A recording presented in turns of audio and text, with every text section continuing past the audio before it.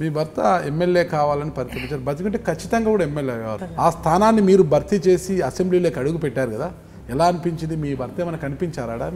ఖచ్చితంగా అడుగు పెట్టే లోపలే మా ఆయన కనిపించాడు అసెంబ్లీలో. ఇంకా మరి ప్రమాణ స్వీకారం చేసేటప్పుడు కూడా నేను చేసేట్లా అనిపించలే, నారాయణ రెడ్డి గారు మా భర్త చేసినట్లు అనిపించింది. ఎంత మెజార్టీ వచ్చింది మేడం మీకు? 42,000 చిల్లర వచ్చిందన్న. కానీ మాకు ఇంకా రావాల్సి ఉండింది. ఇంకా రావాలా? ఇంకా రావాలి. సంతృప్తికరం కాలేదు మీరు? పత్తికొండ అంటేనే కేఈ వాళ్ళ అడ్డా అన్న పరిస్థితి ఉండేది. ఆ కోటలో మీరు జెండా పాతారు. ఇప్పుడు ప్రజలకు ఎలాంటి భరోసా ఇస్తున్నారు? వారి కోసము ఎలాంటి అభివృద్ధి పనులు చేయబోతున్నారు? అసలు ఒక మంచి నీళ్ళు ఒక్కటి ఇవ్వండి అమ్మా అని అడిగినారు. ఆ కోరిక నెరవేర్చే బాధ్యత మా మీద చేసినారు జనాలంతా కూడా. మీరు ఈ సమస్యను అధిగమిస్తామన్న ఒక ధీమా మీకుందా? ఖచ్చితంగా అది చేస్తామన్నా. మేము చెప్పే 1000 అడుగుల లోతుకు పోయినా కూడా బోర్లు వేస్తే కూడా నీళ్లు పడ్డని పరిస్థితి ఉంది కదా. టీడీపీ వారు అప్పుడే విమర్శలు చేస్తున్నారు బయట. గతంలో నారాయణ రెడ్డి గారు బాగా సారా వ్యాపారం చేసేవారు. ఇప్పుడు నీటి సమస్య ఏమో కానీ అధికారంలోకి వచ్చారు కాబట్టి ఇక కంగాటి శ్రీదేవి గారు కూడా ఇంకా ఆ పరంపరను కొనసాగిస్తారు తప్పితే నీటి సమస్య దేవుడు ఎరుగు అనే విమర్శలు ఇప్పటి నుంచి. అంటే ఒక ఉదాహరణ చెప్తా మీకు.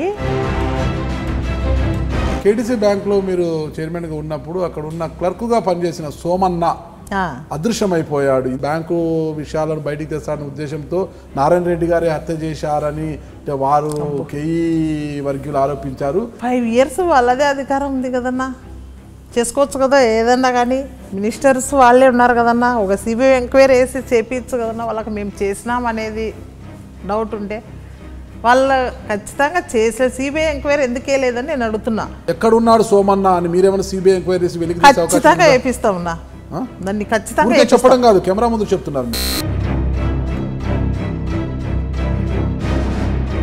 నా భర్తను చంపిన ఏ ఒక్కరిని వదలను అంటూ పెద్ద ఎత్తున శపథం కూడా చేశారు. అది ఇప్పటికీ అందరి చోళల్లో ఒక జూరీ లాగుతుంది. అప్పుడు అధికారంలోకి వచ్చారు కాబట్టి ఖచ్చితంగా మీ ప్రత్యర్థులపైన శ్రీదేవి గారు ప్రతీకారం తీర్చుకుంటారా? నారాయణ రెడ్డి గారు అంటే మీ భర్త గతంలో ఎవరిని కూడా హత్య చేసిన దాఖలాలు లేవు, అస్సలు లేవన్నా. అది చేతికి రక్త మరకలే అంటలేదు. ఆ పేరులోనే ఉంది నారాయణ రెడ్డి అంటే ఏదో ఒక. గతంలో బీసీ రామన్న అనే అతను 100 కోట్లు ఐపీ పెడితే అతన్ని పిలిపించి మరి పంచాయతీ చేసి అతనితో కోట్లు కొల్లగొట్టారు అనేది కూడా ఎక్కడుందన్నా.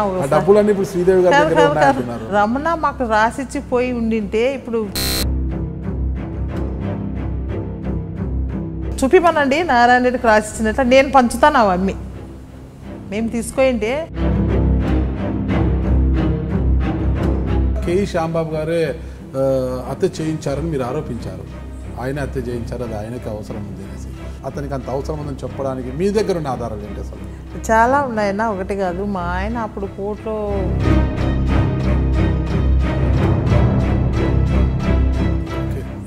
అంటే దీనికి సంబంధించి అంటే మీ భర్త హత్య వెనుక కేఈ శ్యాంబాబు ఉన్నాడు కాబట్టి ఖచ్చితంగా ఈసారి మళ్ళా ఆయన పేరు మాత్రం ఇంక్లూడ్ చేసి తీరుతారు. ఖచ్చితంగా చేస్తాం. వదిలిపెట్టే ప్రసక్తే లేదు ఈ విషయంలో.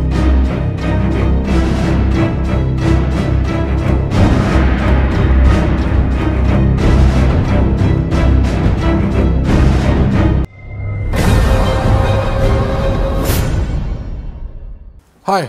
భర్తను పోగొట్టుకొని పుట్టెడు దుఃఖంలో ఉన్న ఆమె రాజకీయ చదరంగంలో మాత్రం పావుగా మారకుండా నేతగా రాణిస్తున్నారు. ప్రజాక్షేత్రంలోకి దిగి విజయం సాధించి ఆదర్శంగా నిలిచిన పత్తికొండ ఎమ్మెల్యే కంగాటి శ్రీదేవి గారితో ఈరోజు మన ఇంటర్వ్యూ. అసలు పత్తికొండ నియోజకవర్గం పైన ఆమెకున్న బ్లూ ప్రింట్ ఏంటి, అసలుకి ఎలా అభివృద్ధి చేయబోతున్నారన్న పూర్తి వివరాలు తెలుసుకుంటాం. కంగ్రాట్స్ మేడం ముందుగా మీకు. నమస్కారం. అసలుకి మీరు విజయం సాధించాలని మీ అభిమానులంతా కూడా చాలా బలంగా కోరుకున్నారు. అందుకే మంచి మెజార్టీతో కూడా మీరు గెలిచారు. అసలు ఎప్పుడైనా అంటే ఇంట్లో గంట పెట్టి వంట చేసే మీరు అసెంబ్లీలోకి వెళ్ళి అధ్యక్ష అని అంటాను అని అనుకున్నారు ఎప్పుడైనా? అంటే ఎవరైనా భర్త ఉన్నాక భార్య ఎవరు అనుకోరు కదా అట్లా. అది ఏమంటే ఇంకా భర్తను పోగొట్టుకున్నాను కాబట్టి ఆ పరిస్థితి వచ్చింది కాబట్టి ఇప్పుడు అప్పుడు అనుకోలే కానీ ఇప్పుడు కావాల్సి వచ్చింది అంతే. ఓకే. మీ భర్త ఎమ్మెల్యే కావాలని పరితపించారు, బతికుంటే ఖచ్చితంగా కూడా ఎమ్మెల్యే కావారు. 2014లో వైఎస్ఆర్సీపీ టికెట్ ఇచ్చుంటే అప్పుడే ఖచ్చితంగా గెలిచి ఉండేవారు నారాయణ రెడ్డి గారు అని అంటుంటారు. బట్ ఇప్పుడు టికెట్ రాకపోవడము, కాంగ్రెస్ పార్టీ నుంచి పోటీ చేసినా మంచి ఓటింగ్ శాతమే తెచ్చుకున్నారంటారు. మరి ఆయన బతుకుంటే ఈసారి ఆయన మీ స్థానంలో ఉండేవారు. కానీ ఆ స్థానాన్ని మీరు భర్తీ చేసి అసెంబ్లీలోకి అడుగు పెట్టారు కదా, ఎలా అనిపించింది? మీ భర్త ఏమైనా కనిపించారా? ఖచ్చితంగా అడుగు పెట్టే లోపలే మా ఆయన కనిపించాడు అసెంబ్లీలో. ఓకే. ఇంకా మరి ప్రమాణ స్వీకారం చేసేటప్పుడు కూడా నేను చేసేట్లా అనిపించలే, నారాయణ రెడ్డి గారు మా భర్త చేసినట్లు అనిపించింది. మా ప్రజలంతా వెనక ఉండి ఆయనతో చేపించినట్లు అనిపించింది నాకు ఆ టైంలో. ఎలా ఉంది అసలు అసెంబ్లీలో అంతా కూడా మాట్లాడేటప్పుడు అంతా కూడా? చాలా హ్యాపీగా అనిపించింది. కానీ ఆ రోజు తొలిసారి కాబట్టి దీనికోసమే కదా మా భర్త ప్రాణాలు పోయినది అనేది మాత్రం ఆ రోజు అంతా ఒకవైపు హ్యాపీగా ఉంది, ఆయన కోరిక నెరవేర్చినామని. ఒకవైపు చూస్తేనే చాలా బాధగా అనిపించింది. ఈ స్థానంలో మా ఆయన ఉండేవాడు కదా, దీనికోసమే కదా ఇన్ని సంవత్సరాలు 30 years నుంచి ఆ కళ అనేది దగ్గరకు వచ్చేటప్పుడు పోగొట్టుకున్నాడు కదా అనేది బాధ అనిపించింది ఆ రోజు. మీరు పోటీ చేసింది డిప్యూటీ సీఎం కేఈ కృష్ణమూర్తి గారి కుమారుడు కేఈ శ్యాంబాబు గారి మీద మీరు పోటీ చేసింది. ఎప్పుడైనా వారి ఆర్థిక బలం, అంగబలం ముందర మీరు నిలబడి విజయం సాధిస్తామని అనుకున్నారా? ఖచ్చితంగా. ఏదైనా వాళ్ళకు ఒక డబ్బు బలం ఉండొచ్చు, కానీ మాకు ఈ ప్రజాబలం ఉందనేది మాకు ఎప్పుడో తెలుసు. వాళ్ళు అనుకున్నారు మాకు డబ్బు ఉంది, వాళ్ళతో వాళ్ళేంది మాతో ఢీకొనేది వాళ్ళు అనుకున్నారు. కానీ ప్రజలంతా మా వైపు ఉన్నారు కాబట్టి మాకు చాలా ధైర్యం ఉంది, మేము గెలుస్తామనేది కూడా. అప్పుడు కూడా మా భర్త ఉన్నప్పుడు కూడా ఖచ్చితంగా గెలుస్తామనే కదా వాళ్ళు అట్లా చేయడం. వాళ్ళకు కూడా డౌటే మేము గెలవమనేది. నారాయణ రెడ్డి గారు ఉంటే ఆ పరిస్థితి ఇదే. ఒక మగవాడు ఎక్కడికైనా వెళ్ళి పోరాటం చేసి క్యాడర్ని వెనకేసుకొచ్చి ధైర్యాన్ని నింపి మీకు నేనున్నాను ఏం కాదు మీకు అని నింపి ఒకవేళ ఎన్నికల గోదాలకు వెళ్ళేవారు. మీరు ఒక మహిళ అంటే క్యాడర్కి ధైర్యం నింపాలన్నా కూడా ఏదైనా కూడా కొద్దిగా ఇబ్బందికరమే. ఈ పరిస్థితుల్లో ఎలా అనుకున్నారు అసలు? ఏముందన్నా అట్లా చేయడానికి ఏదైనా ఒక సాధించాలన్నప్పుడు ఒక మగ అయితేనేమి, ఒక మహిళ అయితేనేమి, ఒక ఎవరైతేనేమి దానికి చేయడానికి ధైర్యం కావాలా, ప్రజలు అండదండలు కావాలా. అంతేగాని ముందుకు వెళ్ళిపోతుంటే ఆ ధైర్యాన్ని మా ప్రజలే ఇచ్చారు నాకు. మేము వాళ్ళే చెప్పారు మేము ఉన్నామమ్మా, మీరు తిరగండి, నారాయణ రెడ్డి రూపంలో మీరున్నారు మాకి, మీరు ధైర్యంగా తిరగండి, మేము గెలిపించుకొని అసెంబ్లీకి పంపించే బాధ్యత మాదని చాలా భరోసా ఇచ్చారన్న మా ప్రజలంతా కూడా. అంతే, అప్పుడే మీకు విజయం ఖాయమైంది. విజయం అనేది మాకు అప్పుడే తెలిసింది. ఓకే మేడం, పత్తికొండ అంటేనే కేఈ వాళ్ళ అడ్డా అన్న పరిస్థితి ఉండేది. ఆ కోటలో మీరు జెండా పాతారు. ఇప్పుడు ప్రజలకు ఎలాంటి భరోసా ఇస్తున్నారు? వారి కోసము ఎలాంటి అభివృద్ధి పనులు చేయబోతున్నారు అసలు మీరు? మా ప్రజలు ఇంతకుముందు కూడా చెప్పానన్న, మీకు ఇప్పుడు చెప్తున్నాను, ఏం కోరడం లేదు. వాళ్ళు ఒక మంచి నీళ్ళు ఒక్కటి ఇవ్వండి అమ్మా అని అడిగినారు. ఆ కోరిక నెరవేర్చే బాధ్యత మా మీద చేసినారు. జనాలంతా కూడా ఖచ్చితంగా చేస్తుంది, అమ్మ అయితేనే మాకు న్యాయం జరుగుతుంది. ఇప్పుడు ఎన్నిసార్లు 5 times తెలుగుదేశం మీద ఎమ్మెల్యేలు గెలిచారు. వాళ్ళు ఎన్నోసార్లు చెరువులు నింపుతాం, మీకు మంచినీళ్ళు సమస్య తీరుస్తామని చెప్పినారు. కాబట్టి ఎన్నిసార్లు చెప్పినా వాళ్ళు అవన్నీ ఒట్టి మాటలు అవుతున్నాయి. ఈసారి ఖచ్చితంగా వాళ్ళ ఇంటి నుంచి నారాయణ రెడ్డి గారు ఉన్నప్పుడు చాలా సేవలు చేశారు కాబట్టి ఆ నమ్మకంతో అమ్మని గెలిపించుకుంటే జగనన్న కూడా భరోసా ఇచ్చారు మనకి. సీఎం అయితేనే ఇది సమస్య తీరేదనే ఉద్దేశంతోనే ఈరోజు మమ్మల్ని భారీ మెజార్టీతో గెలిపించారు. కాబట్టి మేము ఖచ్చితంగా ఆ మంచినీళ్ళ సమస్య ఒక్కటి ఉంది, అది దానికి మేము భరోసా ఇచ్చాము, మేము చేస్తామని. మాకు ప్రజలు ఈసారి ఎంత మెజార్టీ వచ్చింది మేడం మీకు? 42,000 చిల్లర వచ్చిందన్న. కానీ మాకు ఇంకా రావాల్సి ఉండింది. ఇంకా రావాలి, సంతృప్తికరంగా అట్లా కాదన్న. మాకు వచ్చినాయి, మా ఈవీఎంలు సరిగా అవి కొంచెం లోటుపాట్లు ఉండేందుకు పక్కకు పెట్టేసినారు, లాస్ట్లో ఎంచుతామని. కానీ అవి మీకు మెజార్టీ 40 above అయిపోయింది కదమ్మా, ఇంకా అవి ఎంచాల్సిన అవసరం కూడా లేదని చెప్పేసి దాన్ని ఇది చేసేసినారు. లేకుంటే మాకు 45, 46 వచ్చేది మెజార్టీ. అవునా? అంటే కొన్ని ఈవీఎంలు ఎంచలేదు. ఈవీఎంలు ఎంచకపోయినా కూడా మీకు 42 మెజార్టీ వచ్చింది. 42,655 అనమాట. ఇంతటి మెజార్టీ ఇచ్చారు. అయితే చెరువులు నింపడానికి, హంద్రీనివా నుంచి కృష్ణా జలాలతో చెరువులు నింపడానికి టీడీపీ వారు ప్రయత్నించినారు. అయితే అంత లోపల ఎలక్షన్ కోడ్ రావడంతోనే పనులు ఆగిపోయాయి అని అంటున్నారు వాళ్ళు. అదంతా ఒకటి అబద్ధం అన్న. ఇప్పుడు మధ్యకేరులో నేను ఇంతకుముందు కూడా మీతో ఆ విషయం చెప్పాను అనుకుంటాను. మధ్యకేరులో తాగునీటి సమస్య చాలా తీవ్రంగా ఉంది. అది ఎన్ని సంవత్సరాల నుంచో తాండవాడుతుంది మంచినీటి సమస్యతో మధ్యకేరు మండలంలో. ఓన్లీ టౌన్లో మరీ ఎక్కువ తీవ్ర సమస్య ఉంది. ఇన్ని సంవత్సరాల నుంచి వాళ్ళు ఎమ్మెల్యేలుగా చేశారు, మరి 5 సంవత్సరాలు కూడా చేశారు. చేయాలనుకునే వాళ్ళకు ఒక ఎలక్షన్ అడ్డొస్తుందేనా, లాస్ట్లో 5 years ముందర అడ్డొచ్చని చెప్పడం చాలా అవాస్తవం వాళ్ళు చెప్పడం కూడా.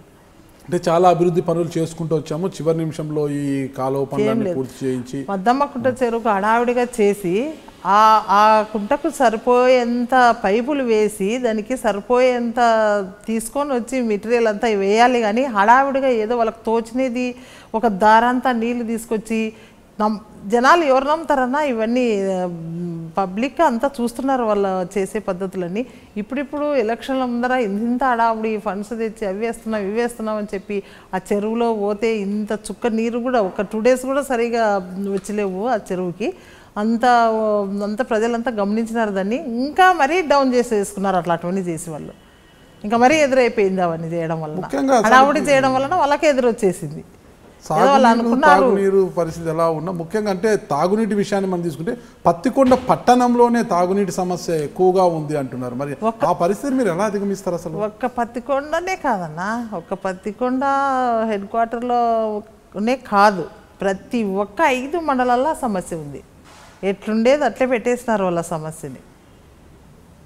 మరి జనాలు ఇప్పుడు ఎలా తీర్పిచ్చారు చెప్పు? వాళ్ళు చేసినది వాళ్ళకే తిప్పికొట్టే పరిస్థితి వచ్చింది. చేయాలనుకుంటే అభివృద్ధి ఒక్క డిప్యూటీ సీఎం ఉంది అన్నీ ఆయన చేతిలో, కొన్నైనా పరిష్కరించాలి కదా. ఏం పరిష్కరించలేరు. వెల్దుర్తి టౌన్లో 15 daysకి ఒకసారి వాటర్ వస్తుంది.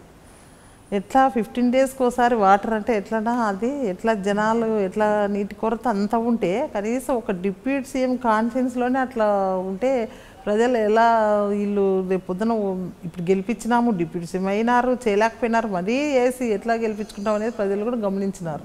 మీరు ఈ సమస్యను అధిగమిస్తామన్న ఒక ధీమా మీకుందా? ఖచ్చితంగా అది చేస్తామన్నా. మేము చెప్తే 1000 అడుగుల లోతుకు పోయినా కూడా బోర్లు వేస్తే కూడా నీళ్లు పడ్డని పరిస్థితి ఉంది కదా. మీకు ఎట్టుపోయి కూడా వర్షాధారం అంటే భూగర్భ జలాలు పెరగాలంటే వర్షాలు బాగా పడాలి, కృష్ణా జలాలు రావాలి. మీకు శ్రీశైలం నుంచి కృష్ణా జలాలు వస్తేనే మీరైనా సమస్యను అధిగమిస్తారు, లేకపోతే మీరేం చేస్తారు? అసలుకి అనలేదు కదా. అట్లని కాదు, మేము అధికారులతో దాన్ని ఏ విధంగా చేయాలి, ఎలా దాన్ని డ్రాఫ్ట్ చేయించుకోవాలనే దాని మీద మేము చేయించుతాము. మొన్న కూడా చర్చ జరిగింది. ఫస్ట్ వాటర్ మీదనే అధికారులు పిలిపించడం జరిగింది. ఎలా చేస్తే ఆ నీటి కొరత తీర్చేది అనేది ఇంతకుముందు మా ఆయన ఉన్నప్పుడు కూడా దాన్ని ఒక ఎస్టిమేషన్ వేసి పెట్టినారు. కానీ అది తీరకుండానే, ఆయన కోరిక తీరకుండానే పోయినాడు. కాబట్టి ఫస్ట్ చేసినదే పత్తికొండకు మా ఆయన. టీడీపీ వారు అప్పుడే విమర్శలు చేస్తున్నారు బయట. గతంలో నారాయణ రెడ్డి గారు బాగా సారా వ్యాపారం చేసేవారు, ఇప్పుడు నీటి సమస్య ఏమో కానీ అధికారంలోకి వచ్చారు కాబట్టి ఇక కంగాటి శ్రీదేవి గారు కూడా ఇంకా ఆ పరంపరను కొనసాగిస్తారు తప్పితే నీటి సమస్య దేవుడు ఎరుగు అనే విమర్శలు ఇప్పటి నుంచి. అంటే నేను ఒక ఉదాహరణ చెప్తా మీకు.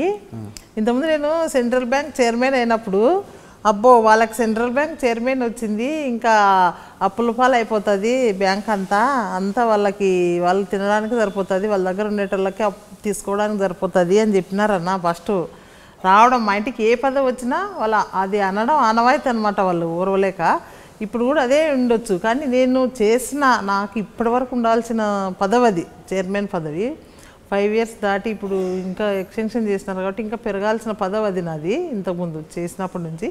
కానీ నేను చేసిన 20 monthsలోనే 20 నెలలు చేసినా నేను. అంత లోపల తెలుగుదేశం రావడము, నన్ను కేయి వాళ్ళే దింపాలని చూడడము, వాళ్ళతో ఎందుకు నేను నో కాన్ఫరెన్స్ పెట్టించుకొని దిగాలనే ఉద్దేశంతో నేనే సొంతంగా పోయి రిజైన్ చేసి రావడం జరిగింది. కానీ వాళ్ళు ఒకటి ఎగ్జాంపుల్ చెప్తున్నా, 20 monthsలో చేసినాను.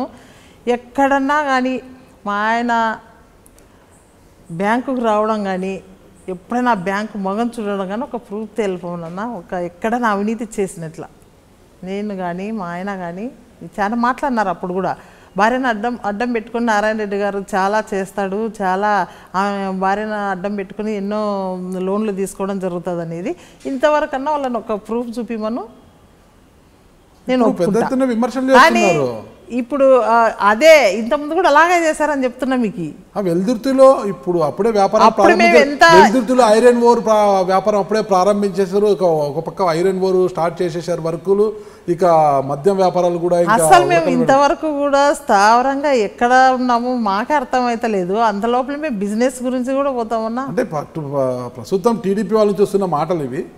టీడీపీ వాళ్ళు అదే దానికి ఉదాహరణ చెప్తున్నది. సెంట్రల్ బ్యాంక్ అయినప్పుడు ఇలాగే అన్నారు. బ్యాంక్ అంతా ఊడ్చుకొని పోతారు నారాయణ రెడ్డి వల్ల. నారాయణ రెడ్డి అంతా అడ్డం పెట్టుకొని భార్యని అంతా అవినీతి చేస్తాడని. కానీ ఈ రోజు వరకు చూసుకోండి మీరు, నేను ఉన్నంత వరకు బ్యాంక్ ఎంత అభివృద్ధిలో ఉండేది, ఎన్ని బ్రాంచ్లు అయినాయి 20 months అనేది చూసుకోమన్నాడు. ఎంతమందికి లోనింగ్ ఇచ్చినాము. ఈ ఒక్క పార్టీకి అతీతంగా అంటే ఈ పార్టీ ఆ పార్టీ అనుకోకుండా ప్రతి ఒక్కరికి లోన్లు అందించినాము. మేము ఉన్న పీరియడ్ అంతా చూసుకోండి మేము ఎంత డెవలప్ చేసినాము. ఓకే, మీరు కృష్ణగిరి మండలంలో ఇంతవరకు మేము ఉన్నంత వరకు సొసైటీలో ఒక్క లోన్ ఇవ్వడం కానీ లోనింగ్ జరిగిందేమో పోయి మీరే స్వయానవే అడగండి అన్న. వాళ్ళ మండలం సొంతం వాళ్ళ మండలంలోనే. అది మేము వచ్చిన తర్వాత చాలా డెవలప్ చేయాలి ఆ సొసైటీని. మా ఆయన కానీ నేను కానీ చాలా ఆలోచించాము. ఇంతవరకు మేము ఉండింటే బ్యాంక్ చైర్మన్గా ఆ సొసైటీని తీర్చిదిద్దే వాళ్ళ నంబర్ 1గా అది వాళ్ళ చేతిలో తీసుకొని పోయినారు. కాబట్టి ఇప్పుడు ఆ బ్యాంక్ పరిస్థితి ఎట్లుందో ఒకసారి వాళ్ళు పోయి చూడమనండి, వాళ్ళకే తెలుస్తుంది. ఆ బ్యాంకులో అన్నారు అవినీతి చేస్తారని అది ఎంత మాత్రం నిజమో ఇది కూడా అంతే. మీరు కేటీసీ బ్యాంక్ గురించి చెప్పారు కాబట్టి ఒక విషయం కూడా ఇటీవల విమర్శలు మళ్ళీ అవి తెర మీదకి వచ్చాయి. కేటీసీ బ్యాంక్లో మీరు చైర్మన్గా ఉన్నప్పుడు అక్కడ ఉన్న క్లర్క్గా పనిచేసిన సోమన్న అదృశ్యమైపోయాడు. ఇంతవరకు అతను ఉన్నాడా లేడా అన్నది కూడా ఎవరికి కూడా అతీగతి లేకుండా పోయింది. అసలు ఎవరు కూడా అది ఒక మిస్టరీ లాగా అయిపోయింది. ఇప్పుడు శ్రీదేవి గారు అధికారంలోకి వచ్చారు కాబట్టి ఆ మిస్టరీని ఏమైనా ఛేదిస్తారా? మీరు అంటే అప్పట్లోనే కొన్ని అంశాలను బయటికి తెస్తారు, బ్యాంకు విషయాలను బయటికి తెస్తారనే ఉద్దేశంతో నారాయణ రెడ్డి గారే హత్య చేశారని వారు కేఈ వర్గీయులు ఆరోపించారు. లేదు వాళ్ళే హత్య చేసి ఉంటారు సోమన్ అనేసి మీ వర్గీయులు ఆరోపించారు. అయితే మొత్తం మీద ఈరోజు మీరు అధికారంలోకి వచ్చారు కాబట్టి సోమన్న ఏమయ్యాడు అనే మిస్టరీని ఏమైనా ఛేదించే అవకాశం ఉందంటారా? అన్నా ఒక్కటే చెప్తున్నా, మాకు అప్పుడు కాంగ్రెస్ గవర్నమెంట్ ఉన్నంత వరకు నారాయణ రెడ్డి చేశాడు, నారాయణ రెడ్డి సోమన్నని ఏమో చేసినాడని చెప్పి అన్ని ఆఫీసుల చుట్టూ తిరిగిరు వాళ్ళే. మేమేం చేయలేదు అనేది మేము నిరూపణ మా మీద ఏం లేదనేది తీసుకొచ్చుకున్నాం. కానీ ఇప్పుడు 5 years వాళ్ళదే అధికారం ఉంది కదన్నా, చేసుకోవచ్చు కదా ఏదన్నా. కానీ మినిస్టర్స్ వాళ్ళే ఉన్నారు కదన్నా, ఒక సిబిఐ ఎంక్వైరీ వేసి చేపించు కదన్నా. వాళ్ళకి మేము చేసినాం అనేది డౌట్ ఉంటే వాళ్ళు ఖచ్చితంగా చేసే సిబిఐ ఎంక్వైరీ ఎందుకే లేదని నేను అడుగుతున్నా. మేము ఎప్పుడు ఎక్కడైనా మీటింగ్లో చెప్పినా అదే చెప్తాం. సోమన్న అంటే నారాయణ రెడ్డి మీదనే అపనింద వేశారు.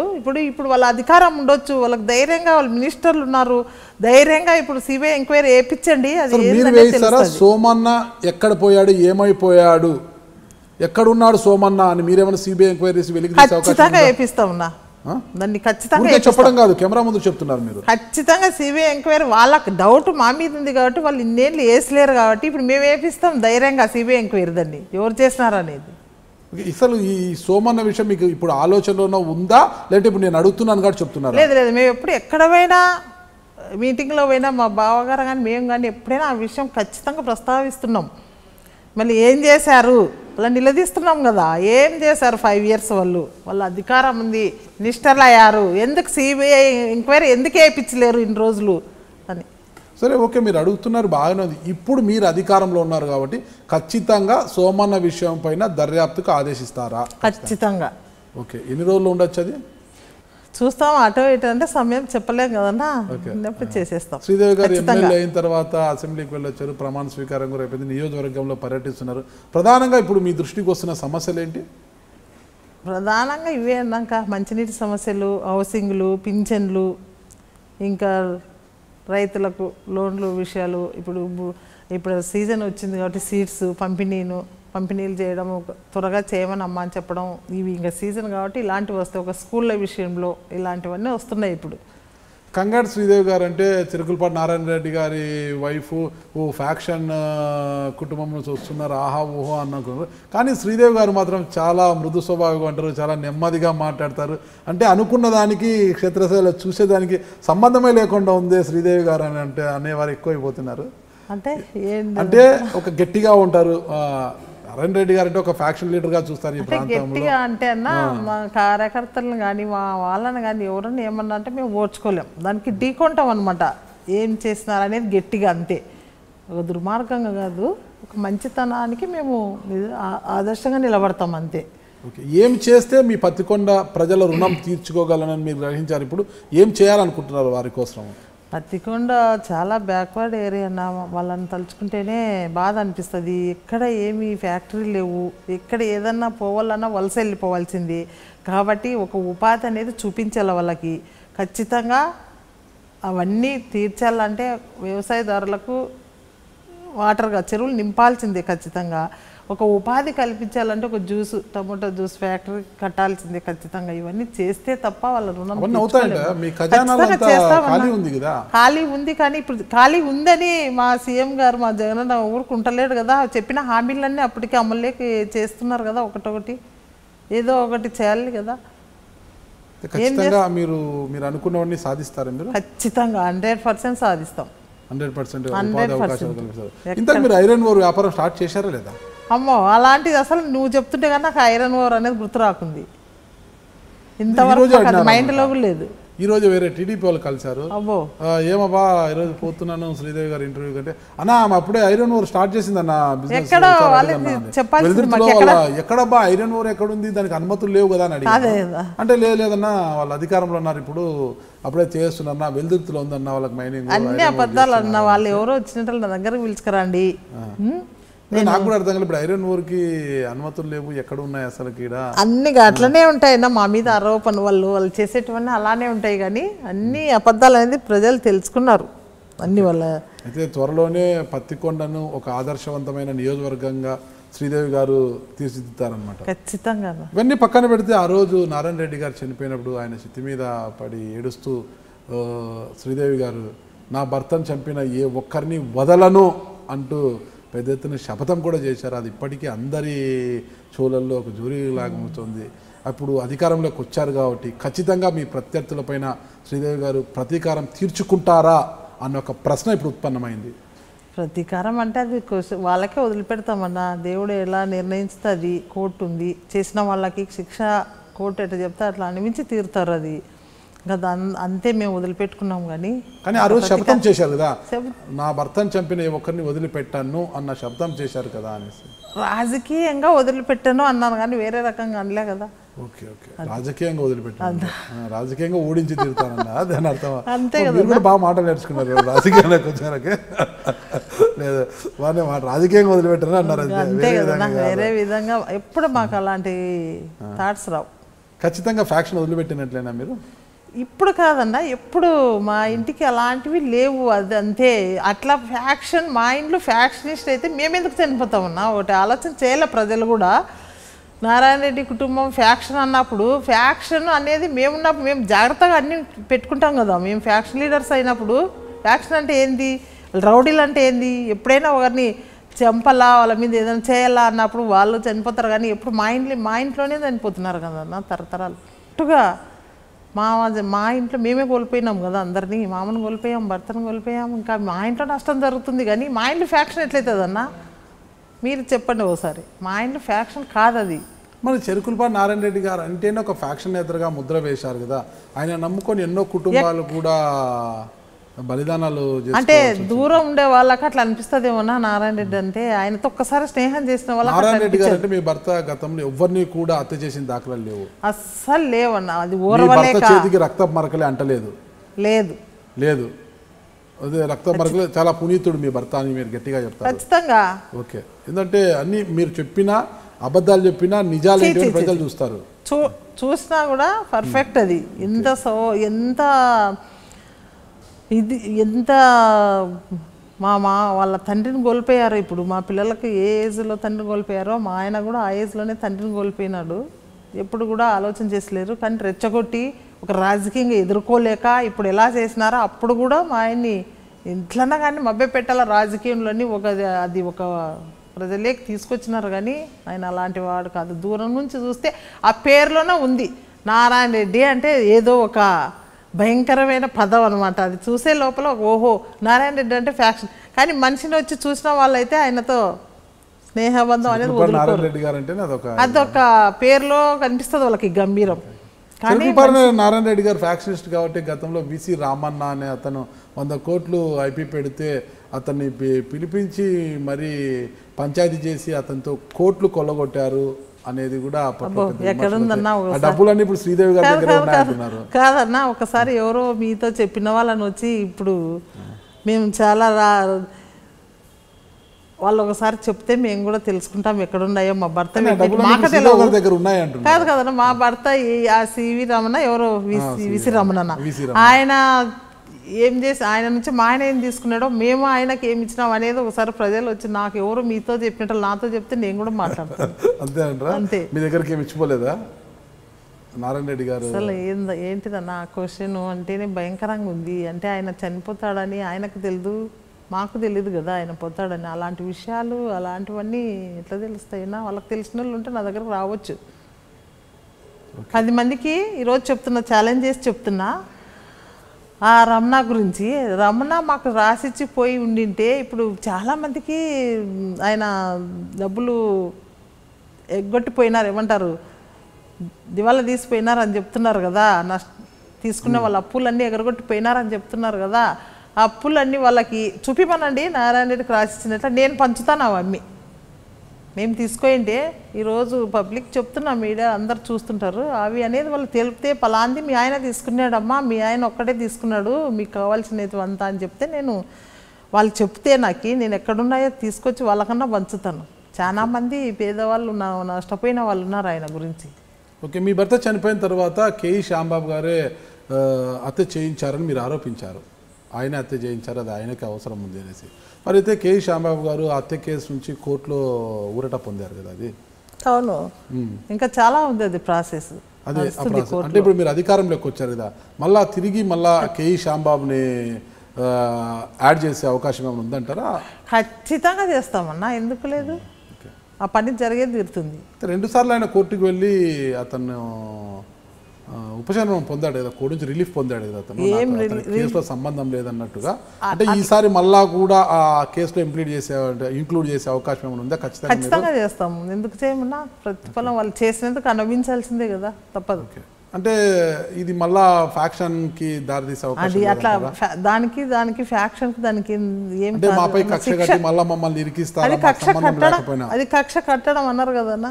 చేసిన వాళ్ళకి తప్పు చేసిన వాళ్ళకి పనిష్మెంట్ అంతే, కక్ష కట్టడం ఏమి ఉండదు కదా. కేఈ శ్యామే చేయించాడు అని చెప్పడానికి, అతనికి అంత అవసరం ఉందని చెప్పడానికి మీ దగ్గర ఉన్న ఆధారాలు ఏంటి? అసలు చాలా ఉన్నాయన్నా, ఒకటి కాదు. మా ఆయన అప్పుడు కోర్టులో ఆయన క్రమంగా శాండ్ విషయంలో మేము కోర్టుకు వెళ్ళామని అందరితో చెప్పడము, మీ బతికితే 2 రోజులు బతుకులు 6 నెలలు కూడా ఉన్నాడు నారాయణ రెడ్డి అని జనాలతో చెప్పడము, ఇవన్నీ ఆధారాలే. మా ఊరికి శ్యాంబాబు గారు మా ఊరికి పిలుచుకురావడము, మా మామ హత్య చేసిన వాళ్ళని తీసుకొచ్చి మా ఊరికి ఎంటర్ కావడము. అసలు ఆయనకి అసలు ఒక ఎలక్షన్ రూపంలో వచ్చినాడు, ఏం వచ్చినాడు, ఒక ప్రోటోకాల్ లేదు ఆయన రావడానికి మా ఊరికి. చెరుకులపాటికి నిందితులు తీసుకొని రావడము, అది ఇంకెంత మాత్రం ఊహనో తెలుసుకోవాలి ప్రజలు. చాలాసార్లు హెచ్చరించిన నేను అప్పుడు, మా ఆయన ఉన్నప్పుడు కూడా నేను పేపర్ స్టేట్మెంట్ ఇవ్వడము, విలేకరులకి ప్రెస్ మీట్ పెట్టి చెప్పడం అన్నీ చాలా జరిగినాయి. అప్పుడు నువ్వు రావాల్సిన అవసరం ఏమి శ్యాంబాబు, నువ్వు ఒక వార్డు మెంబర్ కాదు, ఒక ప్రోటోకాల్ కాదు, నువ్వు తీసుకొని ముద్దాయిల్ని మా మామని చంపిన వాళ్ళని ఎప్పుడో 30 years బ్యాక్ ఊరు ఇచ్చిపోయిన వాళ్ళ పిల్లల్ని తీసుకొని ఈరోజు రెచ్చగొట్టి మా ఊరికి తీసుకురావాల్సిన అవసరం ఏమి? అది ఫ్యాక్షన్ రైజ్ అవుతుంది. మళ్ళీ ఆనాడు ఎప్పుడో ఊరి వదిలిపెట్టి పోవాలనేది ఒకటి, ఒక శాంతియుతంగా అప్పుడు ఒక పెట్టిపోయినారు ఒక నిబంధనము. వాళ్ళ పొలాలు మేము అబ్జెక్షన్ చేయకుండా వాళ్ళు వేసుకోవాలా, హత్య చేసిన వాళ్ళు మా మామని ఊరు ఇడిచిపెట్టిపోవాలనేది ఒక ఎప్పటి నుంచో కొనసాగుతుంది. అది ఈ రోజు నువ్వు ఎంటర్ కావడం ఏంది, వాళ్ళని తీసుకొని రావడము, ఏదన్నా జరిగితే మీరే బాధ్యులు అనేది కూడా నేను ఇది అప్పుడు ఫ్రెష్లో బాగా ప్రెస్ మీట్ పెట్టి చెప్పడం కూడా జరిగింది. ఇది మా ఆయనకి ఏదైనా హాని, మా కుటుంబంలో ఎవరైనా ఏదైనా హాని జరిగితే కేఈ కుటుంబమే బాధ్యత అనేది కూడా క్లియర్గా చెప్పినా కూడా రెచ్చగొట్టి అదే మనుషులు తీసుకొచ్చి చెరుకులపాటులో వాళ్ళ అధికారం ఉందని వాళ్ళని ఇసుక తోలడం, అన్ని అక్రమాలు చేపించడం, అన్నీ చేపించి దీనికి దారి తీసినది వాళ్ళు. ఓకే, అంటే దీనికి సంబంధించి అంటే మీ భర్త హత్య వెనుక కే శ్యాంబాబు ఉన్నాడు కాబట్టి ఖచ్చితంగా ఈసారి మళ్ళా ఆయన పేరు మాత్రం ఇంక్లూడ్ చేసి తీరుతారు. ఖచ్చితంగా చేస్తాం. వదిలిపెట్టే ప్రసక్తే లేదు ఈ విషయంలో. ఓకే, ఈ విషయంలో చాలా గట్టిగా ఉన్నాము. ఓకే, ఇకపోతే మొదటి నుంచి కూడా చెరుకులపాటి నారాయణ రెడ్డి గారు కోట్ల విజయభాస్కర్ రెడ్డి గారు వర్గంలో ఉండేవారు. అయితే ఇప్పుడు అదే కోట్ల విజయభాస్కర్ రెడ్డి లేకపోయినా ఆయన తనయుడు కోట్ల సూర్యప్రకాష్ రెడ్డి గారు ఉన్నారు. ఇప్పుడు ఆయన తెలుగుదేశం పార్టీలో చేరిపోయారు. అంటే ఎవరైతే మీ ప్రత్యర్థులుగా మీరు భావిస్తున్నారో కేఈ కుటుంబంతో ఆయన షేక్ హ్యాండ్ ఇచ్చుకోవడము, వారికి కలిసి ప్రచారాలు చేయడం అవన్నీ జరుగుతున్నాయి కదా, మరి ఆ పరిస్థితిని మీరు ఎలా చూస్తున్నారు? అంటే అన్న ఎవరు సమస్యలు వాళ్ళవి పార్టీలో. ఇప్పుడు ఎవరు సరిగా ఎవరు ఇంటి సమస్యలు వాళ్ళవి, ఎవరు బాధలు వాళ్ళవి, దానికి అనుగుణంగా నడుచుకుంటున్నారు. కానీ దాన్ని మనం విమర్శించడం తగదు కాదు కదా. మన శత్రువులు వాళ్ళు అంతకే వాళ్ళు. ముందు నుంచి మీకు కోట్ల ఫ్యామిలీతో మంచి సంబంధాలు ఉన్నాయి. కుటుంబ పరంగా ఇప్పుడు కూడా మంచిగా ఉన్నాం అందరం. ఇప్పుడు కూడా మంచిగా ఉన్నాం కుటుంబ పరంగా. అంటే రాజకీయం అంటే పూర్తిగా కాంగ్రెస్ ఇది అయిపోయినందుకు మేము మా కార్యకర్తలు కాపాడుకోవడం కోసం పార్టీ చేంజ్ అయినాం. కానీ పార్టీకి కుటుంబానికి సంబంధమే లేదు. ఓకే, ఇప్పుడు కోట్ల ఫ్యామిలీ కేఈ వాళ్ళతో కలిసి టీడీపీలో రాజకీయాలు చేస్తున్నా కూడా వ్యక్తిగతంగా మీ కుటుంబ సంబంధాలు మాత్రం అలాగే ఉన్నాయంట. అంతే కదన్నా, రాజకీయానికి కుటుంబాలకి ఎప్పుడు పెట్టకూడదు, అట్లా ముడి పెట్టకూడదు. అంటే గతంలో కేఈ కుటుంబం కోట్ల కుటుంబం కూడా వైరి వర్గాలు కదా, ఇద్దరు కూడా బద్ద శత్రువులుగా ఉండేవారు. ఈరోజు ఇద్దరు ఒకటైపోయారు. కానీ మీరు కోట్ల వర్గం కోసం పనిచేశారు. కానీ వాళ్ళు ఒకటైనప్పుడు నష్టపోయింది మీరు. ఇక్కడ వాళ్ళిద్దరూ ఒకటైపోయారు కానీ నష్టపోయింది మీరు. అంటే మీరు నష్టపోయారు, వాళ్ళు దగ్గర అయిపోయారు కదా అన్న బాధ కానీ ఏది కానీ లేదంటారా శ్రీదేవి గారిలో? మేము అసలు అది ఆలోచించడం లేదన్నా. ఎవరి పని వాళ్ళు చేసుకొని పోతున్నాం అంతే. అంతే. కోట్ల ఫ్యామిలీతో ఇప్పటికీ కూడా మాకు అవి భేదాలు లేవు. అది ఎప్పుడు మేము ఎప్పుడు థాట్ కూడా చేయాలి వాళ్ళ గురించి. ఎందుకు ఎవరి పని వాళ్ళు చేసుకొని పోతున్నాం అంతే. ఓకే, ఇప్పుడు పిల్లలు ఏం చేస్తున్నారు? పాప పీజీ అన్న, డాక్టర్ అయిపోయింది పీజీ. ఓకే, నాన్నగారి కోరిక అది నిజంగా కోరిక. పెద్ద హాస్పిటల్ కట్టించాలా, ప్రజలకు ఉచిత వైద్యం అందించాలమ్మా అనేది అది కోరిక. అది బాబు బీటెక్ అయిపోయింది. ఓకే, ఈరోజు తల్లిని ఎమ్మెల్యేగా చూసి పిల్లలు ఎలా ఫీల్ అవుతున్నారు అసలు? మా పిల్లలు కూడా అదే చెప్తారన్నా. ఎప్పుడైనా కానీ ఒకటే చెప్పినారు నాకు, అమ్మ నువ్వు ఏదో పెట్టుకొని మనసులో చేయొద్దు ఎవరిని, ఎవరి పాపంలో వాళ్ళు పడిపోతారు. మనం మంచిగా ఉండాలి ఎప్పుడైనా కానీ, మంచి మనసుతో. మనం తండ్రిని పోగొట్టుకొని మేము దూరం అయిపోయి మేము చాలా బాధపడుతున్నాం కదా. అట్లనే మనం వేరే పిల్లలు కూడా అట్లే కదా. మనం ఎప్పుడు కూడా మంచి హృదయంతో ఉన్నాము, మనకు కూడా దేవుడు మంచిగా చేస్తారని మా పిల్లలు చిన్న పిల్లలైనా నాకు ఎప్పుడో ఆ విషయం చాలాసార్లు చెప్తారు, భరోసా ఇస్తుంటారు. ఓకే, ఇకపోతే మేము మాతో పాటుగా మా ఆయనతో పాటుగా పోయిన సామస్యుడి పిల్లల్ని కూడా మేము ఖచ్చితంగా మా పిల్లల్లాగా చూసుకొని కాపాడుకుంటాం. చాలా చిన్న పిల్లలన్నా, మా పిల్లలన్నా కొంచెం ఏజ్ వచ్చింది.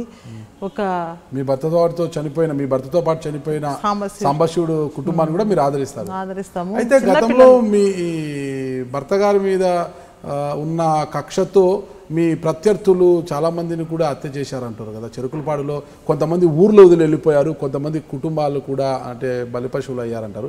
ఆ కుటుంబాలన్నిటికీ కూడా మీరు ఈరోజు భరోసా ఇస్తున్నారా? అంటే గ్రామాలు వదిలిపెట్టిపోయిన వారిని తిరిగి గ్రామాల్లోకి తీసుకువచ్చి ఏమైనా ఉపాధి కల్పించే అవకాశాలు ఏమైనా ఉన్నాయంటారా? మా తరఫున ఎవరు ఇచ్చిపోయినారన్నా? చెరుకులపాడులో ఎవరు కూడా ఇల్లులు విడిచిపోయిన తర్వాతనే కదా కొంతమందిని కేఈ శ్యాంబాబు ఊర్లోకి తెచ్చారు. అంటే మరికొంతమంది మీ వర్గీయులు అంటే మీకు అనుకూలంగా ఉండేవారు కూడా ఎవరు ఊరు వదిలిపెట్టలేరు. మా వాళ్ళు ఎప్పుడు తప్పు చేయలే కాబట్టి ఊరు ఎప్పుడు వదిలిపెట్టలేదు. వాళ్ళు తప్పు చేస్తారు కాబట్టి అప్పుడు పనిష్మెంట్ అప్పుడు ఉన్న వాళ్ళు అప్పుడు చేసినారు. అప్పుడు పత్తికొండ అంటేనే ఫ్యాక్షన్కి కేర్ ఆఫ్ అంటారు, ఫ్యాక్షన్ వనం అంటారు. అంటే పత్తికొండ ఈ కపట్రాల ఇవన్నీ కూడా ఈ తుగ్గలి ఇవన్నీ కూడా మొత్తం ఫ్యాక్షన్ ఏరియాలుగా భావిస్తుంటారు ఎప్పుడు కూడా. రాంగ్. పత్తికొండ సైడ్ అసలు ఫ్యాక్షన్ అనేది లేదు, కానీ ఏదో పొరపాటున జరిగిపోయింది. కానీ చాలా ఇలాంటి దాంట్లకు దూరంగా ఉంటారు. అంటే మీకు కపట్రాలకు లింకులు ఉంటాయి, పత్తికొండలో ఉండే వాళ్ళకి లింకులు ఉంటాయి, తుగ్గల్లో ఉండే వాళ్ళకి లింకులు ఉంటాయి. ఇట్లా ప్రతిదీ కూడా వెళ్తురుతీ ఇది ఎక్కడ తీసుకున్నా కూడా ఎటువైపు వెళ్ళినా కూడా 4 మూలలు ఎక్కడన్నా ఫ్యాక్షన్ మూలాలు అయితే అక్కడెక్కడ ఉన్నాయి. ఎక్కడ ఫ్యాక్షన్ లేదు అని చెప్పడానికి లేదు, ఫ్యాక్షన్ మూలాలు ఉన్నాయి కానీ ఇప్పుడు మాత్రము చాలా ప్రశాంతంగా ఉన్నాయి నాకు. అదే ఇక మీద కూడా ఈ ఫ్యాక్షన్ బీజాలు అనేటివి మొలకెత్తకుండా ఉండాలంటే ఎలాంటి అభివృద్ధి చేయాలి, ఒక పరిశ్రమలైనా ఇంకా ఎలాంటి ఈ ఆలోచనలోకి పోకుండా ఉండాలంటే? అందుకనే కొన్ని చెరువులకు మనం నీళ్ళు నింపినామంటే అంత వ్యవసాయదార మీద బతికే ఉండే రైతులు చాలామంది ఉన్నారు. ఆ నీళ్లు వదిలి చేసుకున్నామంటే ఎవరు పని వాళ్ళు చేసుకుంటారు, ఇలాంటి దేశాలు ఉండవు. అక్కడ సైడ్ అసలు ఫ్యాక్షన్ ఉండదు, ఉండనీయను. శ్రీదేవమ్మ ఎమ్మెల్యేగా ఉండేనాళ్ళు దాన్ని దరిదా ఫ్యాక్షన్ అంటే ఏంటిది అనే రీతిలో తీసుకొని వస్తాను ఆ నియోజకవర్గాన్ని ఖచ్చితంగా. ఫ్యాక్షన్ వల్ల మీరు నేర్చుకున్నది ఏంటి? ఫ్యాక్షనే లేదంటే మళ్ళీ ఫ్యాక్షన్ వల్ల నేర్చుకునేది ఏంటంటారు కదన్నా. మాకు ఫ్యాక్షన్ అంటేనే తెలియదు, మరి ఫ్యాక్షన్ వల్ల నేర్చుకునేది ఉండేటోళ్ళకి తెలుస్తాయి. అలాంటివి మాకు లేదు కదా, లేదు కాబట్టి తెలియదు. అంతే కదా, అంతే కదా, మాకేం తెలుస్తుంది. హేమహేములు కొలువుదీరే అసెంబ్లీలో ఈరోజు కూడా మీరు కొలువుదీరుతారు. మీ పక్కనే ఒక సెలబ్రిటీ అయిన రోజా గారు కావచ్చు, ఇతరులు కావచ్చు, అందరూ కూడా కొలువుదీరి ఉంటారు. వారందరి మధ్యలో కూర్చొని మీరు అధ్యక్షాన్ని మాట్లాడుతుంటే మీకు ఎలా అనిపిస్తుంది అసలు? కూడా బాగుందన్న. అంతే సమస్యలు అసెంబ్లీకి పోయినదే మనం ప్రజల సమస్యలు కూర్చొని ఈ అవకాశం బాగా భగవంతుడు ఇచ్చినాడు కాబట్టి ప్రజల సమస్యలు చెప్పుకోవడానికి, అసెంబ్లీలో గలం విప్పడానికి, మన సమస్యలు తీర్చుకోవడానికి చాలా మంచి అవకాశం ఉందనేది చాలా హ్యాపీగా ఫీల్ అయ్యాను. పత్తికొండ ప్రాంతం అంటే కూడా టమోటా సాగుకు పెట్టింది పేరు కదా. మరి టమోటా రైతులంతా కూడా అటు ఇటుగా కొంత కాలంలో లాభాలు, కొంత నష్టాలు, అంటే పండించిన టమోటాని కూడా ఒక్కొక్కసారి ధరలు లేక రోడ్ల పక్కన పారబోసుకునే పరిస్థితి వస్తుంది కదా. అలాంటి టమోటా రైతుని ఆదుకోవడానికి మీరు ఎలాంటి చర్యలు తీసుకోబోతున్నారు అసలుకి? అందుకనే ఇప్పుడు టమోటా కోల్డ్ స్టోరేజ్ కానీ ఏమన్నా ఏర్పాటు, ఒక ఫ్యాక్టరీలు పెట్టేస్తే అక్కడ జ్యూసు ఇంత ముందు నుంచి చెప్తూనే వస్తున్నారు ఎమ్మెల్యేలు అయినంత కాలం. కానీ దాన్ని చాలా ప్రాసెస్ ఉందన్న, అదల్లా తీసుకొని రావడానికి కొంచెం టైం పట్టొచ్చు. కానీ శాశ్వతమైన పరిష్కారం చేయాలి దాన్ని. అదేందో జ్యూస్కి సరిపడే సీడ్ టమోటా, మీరు టమోటా సాస్ కావచ్చు, టమోటా జ్యూస్ ఏదైనా మీరు ఏర్పాటు అంటే మీ ప్రాంతానికి మాత్రమే అనుకూలించి మీరు ఏర్పాటు చేస్తే అది అనుకూలించదు. కానీ టమోటా నిల్వ చేసుకోవడానికి ధరలు లేనప్పుడు టమోటా నిల్వ చేసుకుని ధరలు వచ్చిన తర్వాత టమోటాలను విక్రయించుకోవడానికి కోల్డ్ స్టోరేజ్ లాంటివి నిర్మిస్తే బాగుంటుంది. అంటే మీరు ఫ్యాక్టరీస్ నిర్మించే కన్నా, అంటే జ్యూస్ ఫ్యాక్టరీస్ కన్నా, అంటే పల్పీల కన్నా నిల్వ అంటే అన్న టమోటాని ఎంత కోల్డ్ స్టోరేజ్లు పెట్టినా కూడా నిల్వ అనేది టమోటాకు కొంచెం టైం ఉంటుంది అంతే. అందుకంటే అది ఎక్కువ నిల్వ పెట్టడానికి కాదు కదా, మిగతా దానిలాగా ఎక్కువ నిల్వ ఉండడానికి రాదు కదా, అది సమస్య. ఓకే, మహిళలకు వడ్డీ లేని రుణాలు అంటున్నారు, మరి ఆ విషయంలో మీరు వైఎస్ఆర్ ఆసరా ఖచ్చితంగా జగనన్న చెప్పినటువంటి మా సీఎం గారు చేస్తారు. ఖచ్చితంగా రైతులకు కూడా రైతు రుణమాఫీ కానీ చెప్పినది, రైతు భరోసా కింద 12,500 ఇవ్వడం కానీ కూడా మహిళలందరికీ కూడా ఇస్తారా? కొన్ని సంఘాలు కావచ్చు, కొంతమంది మహిళల గ్రూపులు కావచ్చు, వీళ్ళు మాకు ఓట్లు వేయలేదు, సంబంధం లేదన్నట్టుగా వాళ్ళని పక్కన పెడతారు. ప్రతి ఒక్కసారి జగనన్న చెప్పడం జరిగింది, మా సీఎం గారు ప్రతి ఒక్కసారి మీటింగ్లో చెప్పడం జరిగింది, పార్టీకి అతీతంగా చేస్తా, కులమత భేదాలు చూడను అనేది ఖచ్చితంగా ప్రతి మీటింగ్లో చెప్పడం జరిగింది. దానికి అనుగుణంగానే మేము కూడా ప్రతి వాళ్ళకి ఇస్తాం, ప్రతి వాళ్ళకి పథకాలు అందిస్తాం. ప్రభుత్వ యంత్రాంగం అంతా కూడా బదకిస్ట్ అయిపోతున్నారు, లంచం లేనిదే మంచం ఎక్కడం లేదన్న పరిస్థితి వచ్చేసింది. ఎక్కడికి పోయినా రెవెన్యూ కార్యాలయానికి వెళ్ళినా, ఒక ల్యాండ్ కన్వర్షన్ జరగాలన్నా, ఒక కుల ధృవీకరణ పత్రం కావాలన్నా, ఇక ఏ సర్టిఫికేట్ కావాలన్నా కూడా డబ్బులు లేనిది ఎవరు కూడా పని చేయలేని పరిస్థితి ఉంది. ఎక్కడికి వెళ్ళినా కార్యాలయాల చుట్టూ తిరగాల్సి వస్తుంది అనమాట మొత్తం కూడా బాధ్యతలు. అలా అవినీతి రహిత పాలన అందించడానికి మీరు ఎలాంటి చర్యలు తీసుకోబోతున్నారు?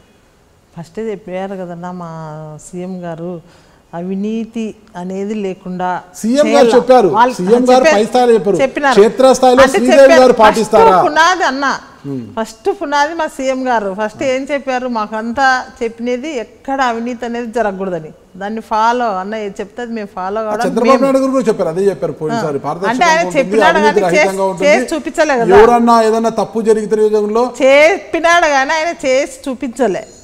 ఈయన మా సీఎం గారు జగనన్న చెప్పినారు, దాన్ని చేసి చూపిస్తున్నారు. అవినీతి ఎక్కడున్నా నేను సహించను అనేది దాని మీదనే మేము కూడా అన్న దాని మీదనే నడుస్తున్నాం. మేము కూడా కింద ఎక్కడ మీటింగ్లు పెట్టుకున్నా జగన్మోహన్ రెడ్డి గారు వేసే బాటలో మీరు ఖచ్చితంగా అదే బాటలోనే నడుస్తాము అన్న. ఏది చెప్తే అది మేము శిరస వహించి పని చేసుకొని పోతున్నాము. మేము ఎక్కడ మీటింగ్లు చెప్పినా అధికారులతో అదే చెప్తున్నాము. ఎక్కడ నాగిన అవినీతి అనేది తెలిస్తే ఇంతకుముందు ఏం చేసినారో అవన్నీ మర్చిపోండి.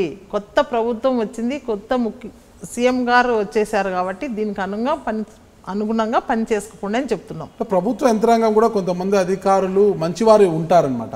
అయితే ఆ మంచివారు కూడా ఏ ప్రభుత్వం ఉంటే ఆ ప్రభుత్వానికి అనుకూలంగా పని చేయక తప్పదు. పని చేయకపోతే వాళ్ళకి బదిలీలు ఉంటాయన్నమాట. అలా కానీ వారు మనసు చంపుకొని చేసేవారు ఉంటారు. అలాంటి అధికారులు గత ప్రభుత్వంలో పని చేశారు కదా, ఇక మా ప్రభుత్వంలో వీరు అవసరం లేదని వాళ్ళపై బదిలీల వేటు వేసే అవకాశం ఏముందా అన్న? అట్లా ఎప్పుడు చేయము. మేము చెప్పి చూస్తాం, 1 టైం 2 టైం చెప్తాం. గతంలో ఏం చేసినారో వాళ్ళు ఒత్తిళ్ళకు మీకు చేయాలనుకున్నా కూడా ఒత్తిళ్ళకు తలొగ్గి చేసిండొచ్చు అట్లా అవినీతివి అలాంటివి. ఇప్పుడు కొత్త ప్రభుత్వం, కొత్త సీఎం గారు దానికి అనుగుణంగా పని చేస్తే ఓకే, మేమేం చేయము, మిమ్మల్ని హ్యాపీగా పని చేసుకోండి అని మేము ప్రతి మీటింగ్లో చెప్తున్నాం. మండల వైజ్గా ఆఫీసర్లతో, ప్రతి మండలంలో ఆఫీసర్లతో మేము పెట్టడం జరుగుతుంది. పెట్టినాము కూడా, 2 మండలాలు అయిపోయినాయి, రివ్యూ మీటింగ్ పెట్టేసాం, అందరికి చెప్పినాం హ్యాపీగా చేసుకోండి, మీ ఉద్యోగాలకి ఎలా ప్రవర్తించాలో అలానే చేసుకోండి, కానీ ఇంతకుముందు అన్నీ మర్చిపోయి చేసుకోండి, హ్యాపీగా చేసుకోండి, బదిలీలు అనేటివి జరగవు. ఒకవేళ అట్లా మీరు ఇంకా అదే దృష్టితో చేశారంటే మీకు తప్పదు ఇంకా అని చెప్పి బదిలీలు తప్పవు. అవినీతి ఇంకా మేము అవినీతే ఉండదు అని చెప్పినాము. వాళ్ళు అదే అలవాటుతో పోయినసారి చేసినట్టే చేస్తే మేము తప్పదు కదన్న అప్పుడు. ఓకే, ముఖ్యంగా పోలీస్ అధికారులు ఇప్పుడు ఈ బదిలీలకు సంబంధించి ఎమ్మెల్యేల సిఫారసు లేఖల కోసము చక్కర్లు కొడుతున్నారు. అంటే గతంలో వాళ్ళకి అనుకూలంగా పనిచేసినారనో, అంటే మీకు అనుకూలంగా పనిచేసినారు, వాళ్ళపైన బదిలీలు పెట్టుకుంటే అలాంటి వారికి సిఫారసు లేఖలు ఇవ్వడం ఇలాంటివి ఏమన్నా చూస్తుంటే ఎవరైనా పర్వాలేదు అన్న కోణంలో పోతారా? లేకపోతే గతంలో వీరు మా మాట వినడం లేదు, నేను ఫోన్ చేసింటే మా వాళ్ళని విడిచిపెట్టలేదు, అందుకు ఈ ఎస్ఐ మాకొద్దు, ఆ సిఐ మాకొద్దు అనే పరిస్థితి ఏమన్నా? వాళ్ళలాంటివన్నీ మా దృష్టి లేదన్న. మాకు అందరు బాగా సహకరించినారు. అది వాళ్ళంతా బాగా సహకరించినందుకే మాకు ఎక్కడ మా కాన్స్టిట్యూన్సీలో మాత్రం ఎక్కడ గొడవలు అని జరగలేవు. అంతా హ్యాపీగా ప్రతి ఒక్క డిపార్ట్మెంట్ సహకరించింది, ప్రతి ఒక్కరు బాగా చేశారు. దానికి నేను ఒప్పుకుంటున్నాను. అందరూ సహకరించినందుకే నాకు కూడా ఇప్పుడు హ్యాపీగా ఎలక్షన్ నడుపుకున్నాను. చివరిగా ఒకటే మేడం, నియోజకవర్గం అభివృద్ధి చెందాలంటే నియోజకవర్గం ఒక్క నియోజకవర్గ కేంద్రమే కాదంటే పత్తికొండ మాత్రమే అభివృద్ధి చెందితే సరిపోదు.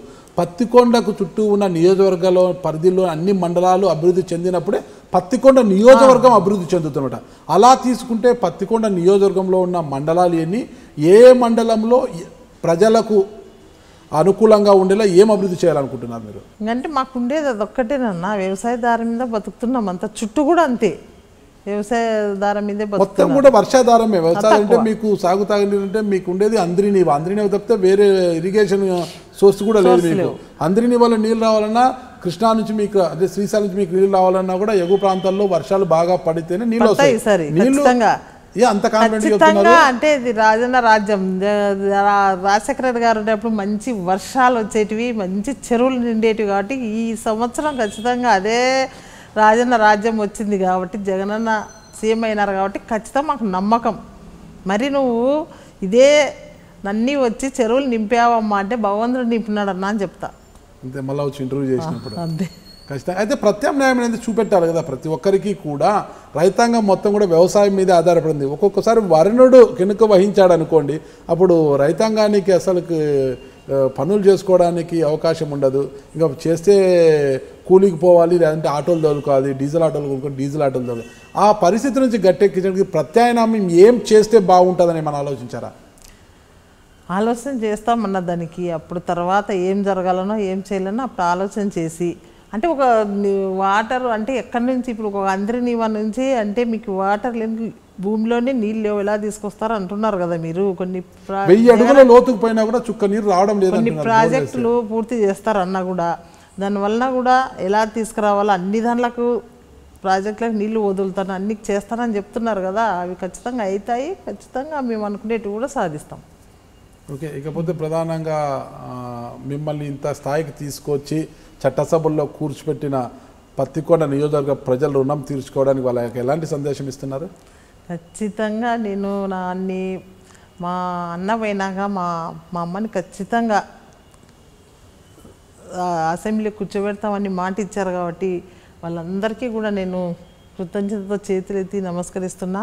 వాళ్ళందరికీ కూడా నేను ఎప్పటికీ నా దగ్గరకు వచ్చే వినవించుకోలేను కదా, ఒక ఫోన్ కాల్తో వినవించుకోండి కూడా మా నియోజకవర్గ ఓటర్ మహాశీల అందరికి కూడా తెలియజేస్తున్నా. కంగాటి శ్రీదేవి గారు కర్నూలు ఎక్కువగా ఉంటారు, పత్తికొండలో ఉండే తక్కువ అంటున్న వారికి మీరు ఇచ్చే సమాధానం? ఎవరన్నా నోట్లో కొంతమందిని అనిపించుకో కర్నూలులో ఉంటుంది పత్తికొండలో ఉండదు అనేది. ఎక్కువ శాతం నేను పత్తికొండలో ఉంటాను. మీరు కూడా ఎన్నిసార్లు మీతో కూడా కాల్ మాట్లాడినా నేను పత్తికొండలో ఉన్నానని చెప్పిన. మరి ఇంట్లో చెప్పారేమో పత్తికొండలో ఉన్నారని నాకేదో తెలియదు, నేనే చూడలేదు కదా అన్న. ఇప్పుడు ఫోన్స్ ఉన్నాయి, ఎక్కడ తిరుగుతున్నా అనేది తెలుస్తున్నాయి, ఎక్కడ అనేది నిమిషంలో ఫేస్బుక్లో పెడుతున్నారు, వాట్సాప్లో పెడుతున్నారు, అంత పెరిగిపోయింది. మనం అబద్ధం చెప్తే కూడా దాన్ని పార్టీ ఫిరాయింపులు అప్పుడే స్టార్ట్ అయిపోయాయి మేడం.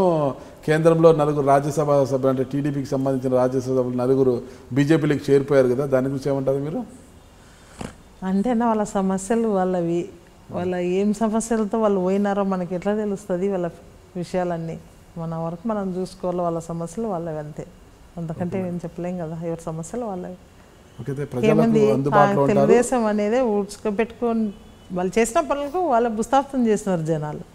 ఓకే, ఇకపోతే చివరిగా తీసుకుంటే మనము ప్రజలకు మరింత చేరువ కావడానికి ఏదైనా గతంలో మీరు ఇంటింటికి వైఎస్ఆర్ కాంగ్రెస్ పార్టీ అంటూ కొన్ని కార్యక్రమాలు చేశారు, గడప గడపకు కాంగ్రెస్ పార్టీ వైఎస్ఆర్ కాంగ్రెస్ పార్టీని చేశారు. అలా మీరు మీ నియోజకవర్గంలో ఈ 5 ఏళ్ల పాటు ప్రజల కష్టసుఖాలు తెలుసుకోవడానికి, వారికి మరింత దగ్గర కావడానికి ఏదైనా కొత్త ప్రణాళిక ఏమైనా రూపొందించుకున్నారా? ఏమైనా కార్యక్రమాలు ఏర్పాటు చేసుకోబోతున్నారా? గ్రామాల్లోకి వెళ్ళినప్పుడు కొన్ని సమస్యలు, కొన్ని పైప్ లైన్ ద్వారా వాటర్ ఇస్తామని చెప్పింటాము, కొన్ని నీటి సమస్య ఉండదు, అవన్నీ కూడా మేము కొన్ని వాగ్దానాలు ఇచ్చినాము. నీళ్ళు వేపిస్తాము, ఇంటింటి కొలా వేపిస్తామనేది అవన్నీ కూడా చేసుకుంటూ గ్రామాల్లోకి వెళ్ళడం కూడా జరుగుతుంది. డైలీ ఎమ్మెల్యే కావచ్చు, ఇక సమస్యలు చెప్పుకోవడానికి ఏదన్నా ప్రజలు మీకు ఫోన్ చేయడానికి కావచ్చు, ఏదైనా ఒక టెలిఫోన్ నెంబర్ ఏమైనా ఏర్పాటు చేసి ఫిర్యాదులు స్వీకరించడానికి కావచ్చు, ఏమన్నా అట్లా ఫిర్యాదులు సెల్ ఏమైనా పెట్టబోతుంది, కంప్లైంట్ సెల్ ఏమైనా పెట్టబోతున్నారు? కంప్లైంట్ సెల్లే కాదన్నా, ఒక మండలానికి ఒకరిని పెట్టేసి ఎంక్వైరీగా ఏ సమస్యలు వచ్చినా వాళ్ళకి చేయండి, వాళ్ళు రిసీవింగ్ సరిగా లేకుంటే నాకు డైరెక్ట్ నాకే చేయమని చెప్తానన్నా నేను. Thank you madam. చూశారు కదా పత్తికొండ ఎమ్మెల్యే కంగాటి శ్రీదేవి గారు చెప్పిన అంశాలను కూడా. పత్తికొండలో ఫ్యాక్షన్ అనేది లేకుండా చేశాను, కానీ తన భర్తను చంపిన హత్య విషయంలో మాత్రము శ్యాంబాబు పేరుని ఖచ్చితంగా యాడ్ చేసేంత వరకు తాను నిద్రపోను అంటున్నారు. మరో విధంగా తాను కేడీసీ బ్యాంక్ చైర్మన్గా ఉన్న సమయంలో అదృశ్యమైన సోమన్న కూడా ఎక్కడ ఉన్నాడనే అంశంపైన తాము తిరిగి దర్యాప్తుకు ఆదేశిస్తామని, ఆ విషయంలో కూడా తాము ఖచ్చితంగా ముందుకు పోతామంటున్నారు. అదేవిధంగా నియోజకవర్గంలోని ఏ సమస్య ఉన్నా కూడా ప్రజలు తనకు నేరుగా కాల్ చేయవచ్చని, అంతేకాకుండా ప్రతి మండలానికి కూడా ఒక కోఆర్డినేటర్ ఏర్పాటు చేసి ఆ నంబర్ని కూడా ప్రజలందరికీ కూడా అందజేసి వారికి ఏ సమస్య ఉన్నా ఆ కోఆర్డినేటర్కి ఇస్తే వారు తనతో చెప్తారని, తనకు సమస్య ఉందని తెలిసిన వెంటనే కాళ్ళకు చక్రాలు కట్టుకొని అక్కడికి వెళ్ళి మరి ఆ సమస్యను పరిష్కరిస్తానని కంగాటి శ్రీదేవి గారు చెప్తున్నారు. మరి మాటల్లో చెబుతున్న శ్రీదేవి గారు చేతల్లో చేసి చూపిస్తారా లేదా అని తెలుసుకోవాలంటే మనం భవిష్యత్తు కోసం ఎదురు చూడాల్సి ఉంది. థ్యాంక్ యూ అండి. నమస్తే. నమస్తే. నేను మీ పత్తికొండ ఎమ్మెల్యే కంగాటి శ్రీదేవిని. ఇంతవరకు నన్ను iDream నాగరాజు గారు ఇంటర్వ్యూ చేశారు. ఇంటర్వ్యూ చూసి మీ అభిప్రాయాలు తెలియజేయమని కోరుచున్నాను. మీరు చూస్తున్నారు iDream న్యూస్ని. మీరు చూస్తున్నది iDream న్యూస్. అంటే కళలని నిజం చేస్తూ ప్రజలకి నిజాలని కళల ద్వారా తీసుకొచ్చే iDreamకి మై బెస్ట్ విషెస్. మీరు చూస్తున్నది iDream న్యూస్. మీరు చూస్తున్నారు iDream channel. For more videos please subscribe iDream. మరిన్ని వీడియోల కోసం iDreamని సబ్స్క్రైబ్ చేయండి. Please subscribe iDream. And I'm very much satisfied with the way interview went on. Kindly subscribe to iDream. For more videos, subscribe to iDream. And loads of fun entertainment and content. Do watch iDream.